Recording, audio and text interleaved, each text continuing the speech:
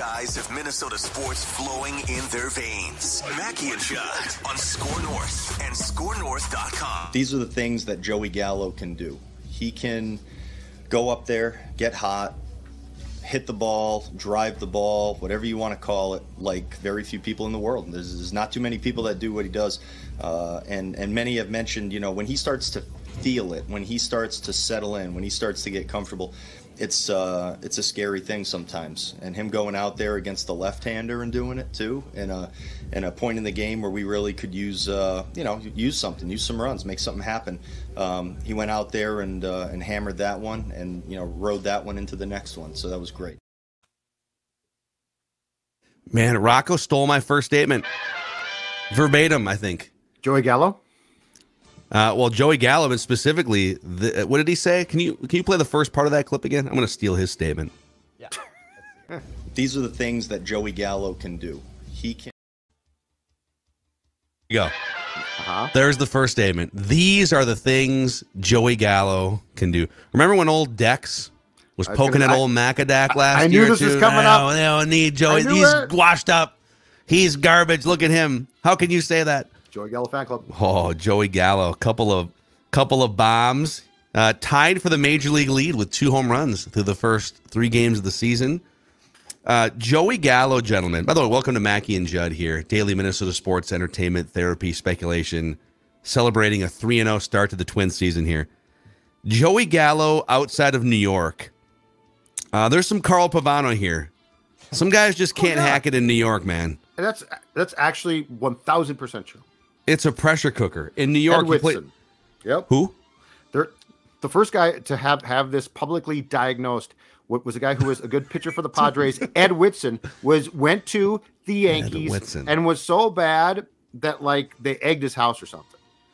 Ed Whitson. Oh, look at this guy's mustache, man. But fell apart, and he was the first guy I recall diagnosed with exactly what you're talking about, which is true. Okay, yeah. So Ed Whitson. You can't have pitching without Whitson. Without Cool Whip. Oh, man, you're right. So he pitched mostly it just kind of National League, Pirates, Giants, Padres. And then when he was 30, he went to the Yankees. His first year, his ERA was almost 5 in an era, the 80s, where most pitchers were below 4. And then the next year with the Yankees, man, old Ed Whitson had a 7.54 earned run average. What a pull by Judd. He was the first guy. It happens to guys. Joey Gallo, 140 games in New York, 159 batting average, and a 368 slugging percentage. Joey Gallo in Texas, one of the best power hitters in baseball, and Joey Gallo through the first 3 games in Minnesota, one of the best power hitters in baseball. So maybe he just needed to be removed from the pressure cooker that was New York. And to play off that point too, though, here's what I like. Okay, so he strikes out a ton, which makes him a comp and will be, I think, all season long to Miguel Sano. Here's what I like, though. They put him at first base. He's just good there. He's naturally good there. Yeah, he's a guy who's going to give you added value. He will strike out probably too much, right? But it's not, if he doesn't homer, he's useless. He knows how to play first. He is a Gold Glove outfielder. So he gives you intangibles that Miguel didn't come close to. So this might be a really good move. Yeah. Could be a great signing. Could be. Just like when the Padres got Ed Whitson back in the mid 80s. Hate mail. I just looked it up. He was getting hate mail. Yankees fans. Death threats. Hated. Okay, how did people know what Ed Whitson's address was back in 1986? That one was I don't publicly listed. That one I don't know, but I'm guessing you couldn't look it up on the internet back then. No, I'm guessing that he got hate mail and death threats through the team, but I don't know how they passed it along to him. Here's your mail today. No, they probably had to. Oh God, this one's written in blood. Why'd you give this to me? Probably had to. Yeah. So I'm just saying, Joey Gallo. My statement is this: I'm completely back. And this is not just Twins. So just before, calm down. Calm down. This is about baseball as well. So first of all, I love the sport, and I know that we all do, but it feels like the last 3 or 4 years or more, but certainly the last few. It's sort of our job to keep tabs on the team and watch games. And so I would. And I'd go to games, but I also would not go sometimes because I don't want to get home at midnight. I have to work the next day. Okay. I think the longest game of the 3 was 2:35. These Twins games move. And here's why else I'm back, though, from the Twins perspective. Look at the pitching and fielding, base running. This looks to be a smart team. One thing that drove me crazy last year is it was a dumb team. Dumb team. It did not play the game smart. This team for 3 games, and this has nothing to do with the opponent, because the Royals might be one of the worst teams. I have no idea. It's like a lot of the same guys, though. Like, why? I guess Michael Taylor is different, and Joey Gallo is different. But I think what also helps is the pace. They have to stay engaged. But second base right now is different. First base is different. Third base right now, different. Like there's a lot of changes, but I'm just saying they seem to have an ability to play. It's not just that the games are quick, but they were well played too from a Twins perspective. And that starts with one place, the mound. The pitching was fantastic. So I'm back. Give me this all summer long, and I am totally in. I will watch more games than ever. This is what I want to see. I don't need to see the Bomba Squad. The Bomba Squad is one of the worst things ever to happen. Wait, slow down, guys. Slow down now. Nope. Here's why. False sense of security. The home run. You know what the home run symbolizes? A lot of things that are wrong. I'm playing Judd off stage. I'm back. You went too far with that take. Bomba Squad, out. Wait, I love how you went from like, all right, you're back. This is great. Baseball is playing at a crisp pace. The Twins look like the Twins just played a minor league team for 3 days, and we're all like, this is great. But and then you had to take your take one step too far by somehow looping in the greatest home run hitting team in baseball history and throwing them under the bus. That team loved to play 4-hour games. I was out. Now I'm back. I love you, Twins. I love you, baseball. Rob Manfred, I'm so sorry. To Judd's point, too, Jeff Passan tweeted out these facts of the first 4 days in the MLB from last year versus this year. So time of game down by 30 minutes. So 2:38 was the average game time over the opening weekend. It's great. Batting is actually up OPS-wise, average-wise through the first 50 games of this year versus last year. So batting is actually up. The average is up. Slugging percentage is up. Ground balls are leaking through that wouldn't otherwise leak through, probably. Stolen bases is up from 70 stolen bases this weekend versus 29 through last year. That's great. Things are happening. This is it. Like, this is going to sound ridiculous, but it's an indictment on our society, and we all play into it. We're just always looking for something to be happening. Are you guys like me? I can't even, like, it used to be that a commercial break would bore me, and then I'd have to find something to do for like 4 minutes during a commercial break. I can't even, if I'm watching TV, I also have to be scrolling through Twitter or something or Instagram. Yep, we all have to be properly stimulated. I need like 2 screens minimum to be properly stimulated. And baseball's out here trying to take, 53 seconds between pitches for the last 10 years. If you just, it may sound simple and dumb, but if you just have more things happening at a quicker pace, you're going to get people's engagement much more likely. Well, and who wants to watch a pitcher walk around the mound or a batter step out and adjust his crotch?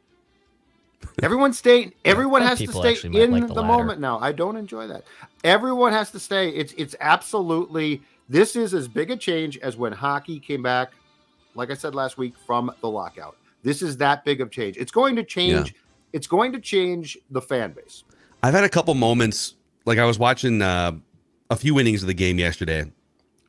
Finally, found a way to watch Twins games, by the way. So thank you to those of you who have helped me solve this problem illegally.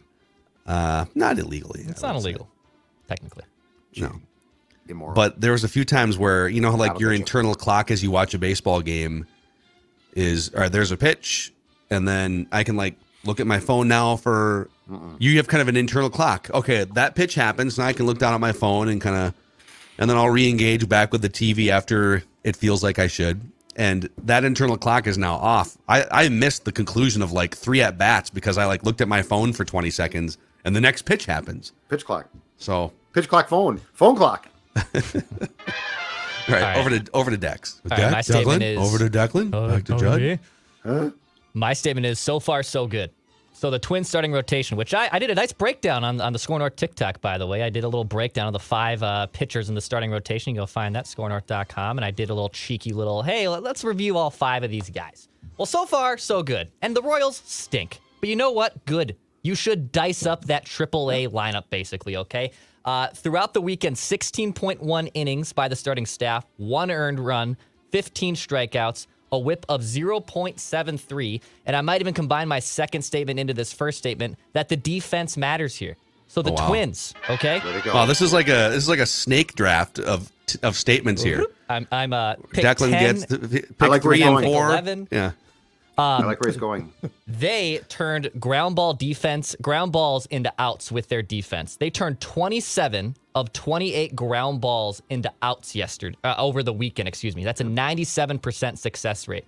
Humongous double plays turned in opening day from Joey Gallo, who looks really comfortable. By the way, he's a Gold Glove outfielder, and he's playing first base. And he looks very crisp there. The defense absolutely matters. The pitch to contact can work to a degree, right? I mean, this is if you can marry good pitchers that can strike out guys but have great defense behind you, which the Twins are now employing, this is all good. So far, so good. That is my opening statement. Yeah, we're dealing with very small sample sizes here and a Kansas City Royals team that's just not going to be good. But to Declan's point, this is what you should look like against teams that aren't very good. The unfortunate thing is, didn't they change the unbalanced schedule this year? So you don't get to face the Royals 19 times. I am so excited that baseball looks like this now. I don't care how the Twins do. I'm just so excited. It was so great to watch. Screw the 2019 Twins. They're worthless. Yeah. Oh, those damn home runs. They're trying to what? They're trying to play 4-hour games. Yeah, Rocco's whole thing. Let's play 4.5-hour games. That's what this team needs. Let's play 4.5-hour games. You know what? I put the damn ball in play. No shifts. I love it.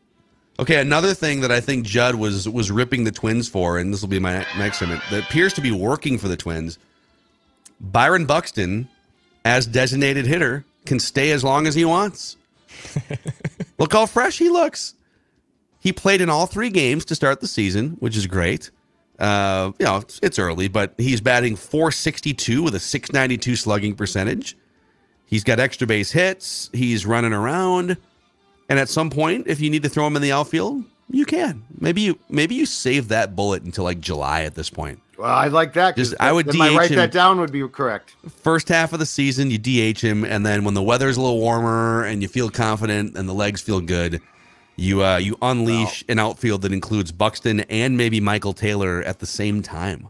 I don't know what you would do with some of the other corner guys, but it is working so far. He's playing and hitting well. Don't forget, the Judd plan for the last 3 years has been get a real center fielder out there, and they did finally. They did. This is really the first time they haven't had just like a minor leaguer as their 4th outfielder, a Jake Cave or what was it, Gilberto Celestino? Last year, yeah. Rob Refsnyder like 2 years ago. Remember that legend? Yeah, he face planted in Baltimore. He pulled the Butch Husky into the wall in Baltimore. Yeah. Rob, what's Rob Refsnyder doing these days? He was with Boston. Selling insurance. He was with the Red Sox last I saw, and I want to say he might have gone to a National League team then. Okay, he is led the spring training and batting average this year. You batted 400. Yeah, it's awesome. That's great. Refsnyder made Boston's opening day lineup. Oh, nice. Yeah. Actually, for Boston last year, Rob Refsnyder hit 307 as a backup sort of pinch hitter guy. You guys mocked him, but you know what? Robbie I don't want Refsnyder him in center field behind Buxton. All right, I'm going to kill the mojo here. It's got to stop. Emilo Pagan, okay? Came in yesterday to cap off a weekend that was a celebration of baseball and the Minnesota Twins, LLC. And Emilo Pagan comes in. I think he gave up 1 run, but it was a tightrope. It was and look, I know it didn't cost them the game, but I just have one question. Why are we still doing this? What do we think? How many times do we have to hear, yeah, but it's stuff you don't understand. That stuff's going to play at some point in time. Do we really need to see his stuff more? Emilo Pagan. Why is he still here? We know he has good stuff, but if you're just because you have a car that drives fast, if you can't reach the pedals, so why is he still here? You know, it's pretty amazing. They and so Duran didn't pitch or was unavailable the last couple of days because he slept wrong Thursday night into Friday. And Doc Rock said, "Okay, we got to shut you down for about 3 months trainer, now." Like what? Paparesta. This is the greatest name. They found a trainer. The guy that is now the head athletic trainer for the Twins. His last name is Paparesta.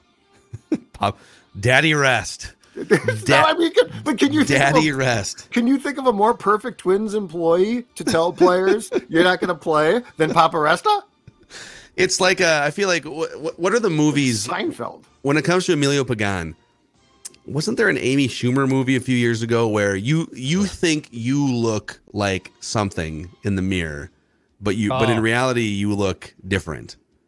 Yeah, that sounds like an Amy Schumer movie. Where my wife has accused me of this, of having some like overconfidence. Like I look in the mirror and see Ryan Gosling every day, but really I'm like 20 pounds overweight and receding hairline. I'm getting a haircut later today, and my fiance lovingly said, you're going to come home from that haircut and like just don't talk to me for 20 minutes because you're just going to brag about how good you look and like just by the way you strut and walk in the apartment. I don't want to see you for the first. That's time. the twin. My point is that's good. The Twins after Emilio Pagan gets done with the bullpen session. Oh, look at that! Look at the movement on that pitch. They are me post haircut. That is exactly who they see something a little different than what is reality. So, how many games are they going to let him flirt with blowing or blow until they finally say, okay? I just don't understand the need for it. So I think Burt Blyleven still holds the record among all pitchers for home runs given up in a single season, right? It was like 48, I think, right? Or was it 48? It was close to 50. I'll find it. Okay. Yep. Yeah. So around 50 in a full season, like it was like 250 or 300 innings. Emilio Pagan coming into this season had given up 28 home runs over his last 2 years, 28 home runs in 120 innings. And so if you were to double the innings to get to Blyleven's innings total, he was on pace the last couple of years, again as a reliever, to shatter Burt Blyleven's home runs allowed record. They should just do that, man. That should be a promotional thing for the Twins. Emilio Pagan's going to be a starter now. We're going to get him to 250 innings to see if he can beat Burt Blyleven's record. 50 home runs allowed. Let's make it happen. All right, back to Declan. All right, my last one. I'm gonna piggyback off of Judd on the negativity. This is your last stand, is my statement. This is your last stand. Talking about Max Kepler. Max Kepler has been thrown back into the leadoff spot. Still has yet to record a hit, I believe, against a really bad Royals lineup. And again, small sample sizes. I understand that, but he's been thrusted back in here. The shift has now changed, so he's not going to be pulling into outs as much as he maybe typically was in previous years. But this is the last stand here for Max Kepler. I mean, he was really, really good in 2019. The Bomba squad even got MVP votes that year. He's one of the, if you want to go by votes, he was one of the 20 best players in the American League that season. But since 2021, he's kind of regressed to being a pull-happy guy that hits a lot of pop-ups or hits a lot of ground balls into outs. The power isn't there. This is the last stand here, Max. Can you show up? Can you kind of resurrect something from 2019? Because I don't think you can afford having this guy at the top of your lineup or even in your lineup. Why is he batting leadoff?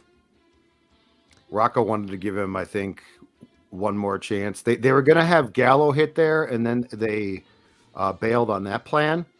And with Polanco not playing, I think they just decided that they would see if they could resurrect the magic of 2019 with that damn Bomba squad. We all knew that wouldn't happen.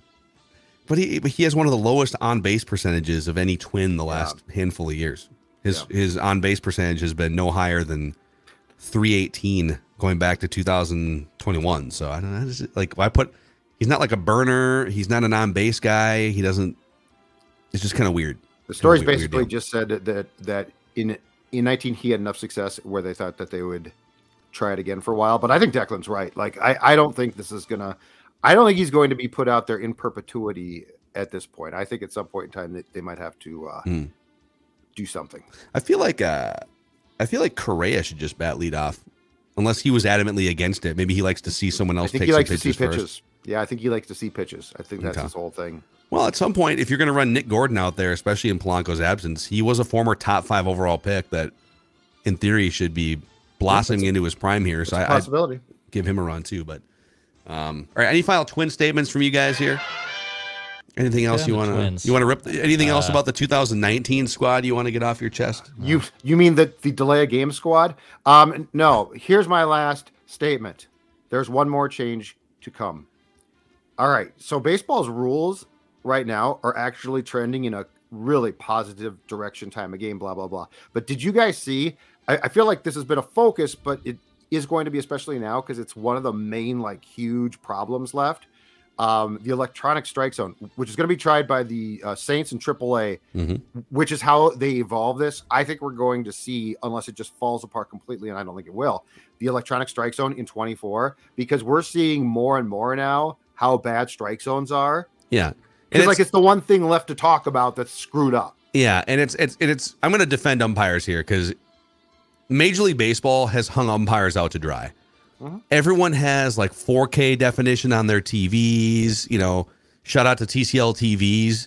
I feel like the smallest TV anyone has now is like 40 inches in their living room. So everyone, 20, 30 years ago, when I'd go to my dad's apartment to watch, baseball games on the weekend, and we thought we had a big TV. It's like a 27-inch Zenith or something. Standard definition. And they're not, the K-Zone might have been new, but you can barely see it. It's just kind of whatever. Right. And now they're showing you, first of all, guys are also throwing 97 miles an hour with crazy movement on their pitches. That's less change. The human eye is not meant to bat 1,000 on calling those pitches on the black, especially when everyone's watching in high def.